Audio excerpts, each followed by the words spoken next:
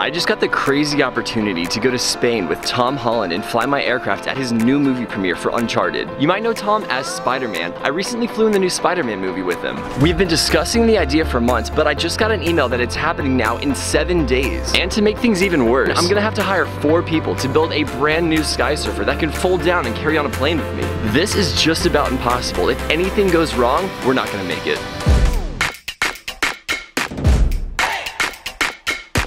I've been inside this room the past 4 days working on the aircraft. Everything folds and breaks down now so that it can be modular and fit inside this box, which looked a lot bigger online. I need all of the fragile stick. 4 days of work. I'm headed to Spain with Tom Holland, and the world's smallest aircraft now fits inside a box. Well, I thought I was headed to Spain. Nope. Turns out my friend and I went all the way to the airport. The airline didn't know the correct Spain entry requirements. Costs are adding up like crazy. The TV show that Tom Holland and I are supposed to be on immediately paid $2,500 to switch us to a new flight. But minutes later, this happened. My friend bailed. I paid $2,000 out of my own pocket to pay for his ticket. It's going to be impossible to make this happen without any extra help. And all I can think about is, I just want to get home and stop recording this. The next morning at 6 a.m., I went all the way back to the airport and, well, I'm back! After 2 failed attempts, there are my bags. This last time they wanted to put me on standby, and I cannot do that. The bags could have potentially gone to Spain overnight without me. We are now 48 hours away from when I was supposed to depart. We had Monday set for like a setup day, now we don't. I'm pretty much gonna have to show up, get there, and start building and setting up in the same day. With no extra time, luckily the 3rd attempt was successful. Let's keep on this trip. We've got to see if I can get to Spain and not destroy the aircraft.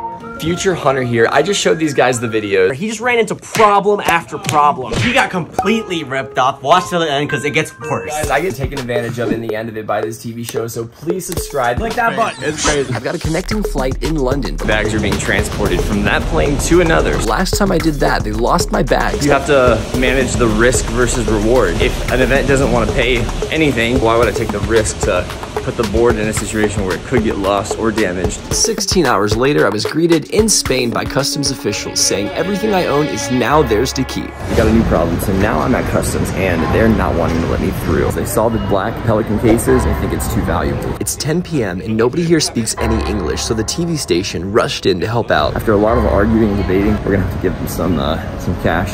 To let me into Spain, they're requiring a lot of money. Supposedly, they're gonna return that as soon as I head home to the United States. We paid them off, then ran straight to the studio to get to work setting up the aircraft. By the time we got there, it was 12 a.m., which means the show is today and nothing is ready. So we just arrived to the studio. We're here working on this thing. Everybody else is left to go home, and it is like 12 o'clock right now, but we're still getting ready to try and put this thing together. But here's what I found out about the show. It's live, isn't it? Yeah. It's a live show.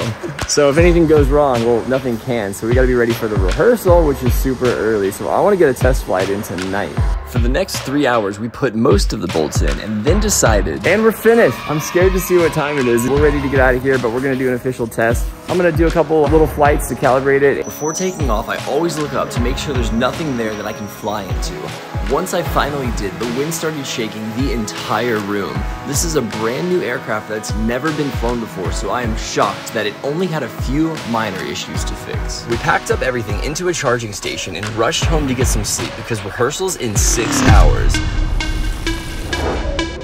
When I came back, fans were packed tight outside the gate. First thing I wanted to do was inspect the flight area. Federal regulation in Spain says we can't be outside, so we put a net over this entire outdoor space to make it technically indoors. I had them clean off the ground and set up a thick glass for Tom Holland. Otherwise, all the rocks flying around would definitely blind him. We started setting up and things were going great.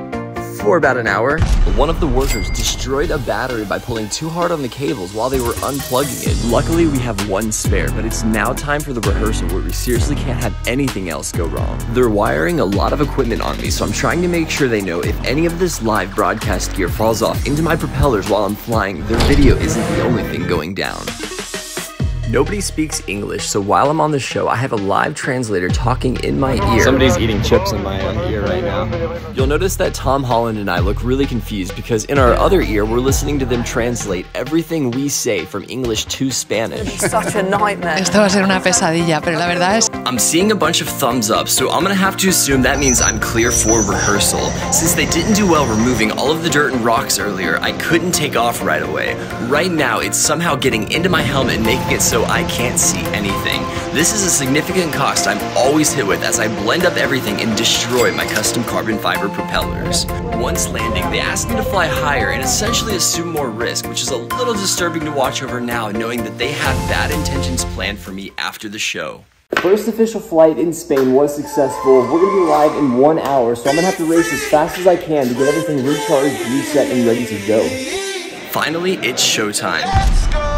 Tom Holland and I are about to walk out on set in front of the live audience, and I must have bad luck because I accidentally just switched my camera to record everything in time-lapse. So for that, and since my videographer bailed, please hit like on this video for the weird quality. Tom Holland! El SkySurfer.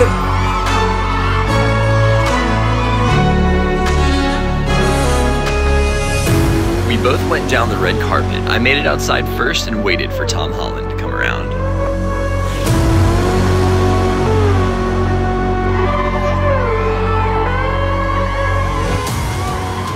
Oh my goodness. How's it going? Good to see you again. Hunter Kowald.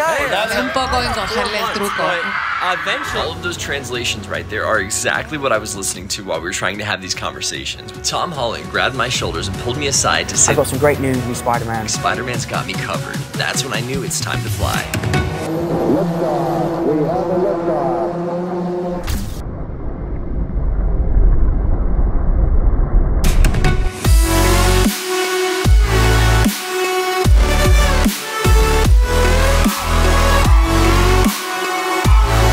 This entire crowd and everybody on the street was cheering like crazy. We completely stopped traffic. This was by far one of the coolest experiences I've ever had. After a complete success, I found out the show's not going to pay out their part of the contract. They were misleading me the entire time, which makes these extremely hard to do because there's no profit.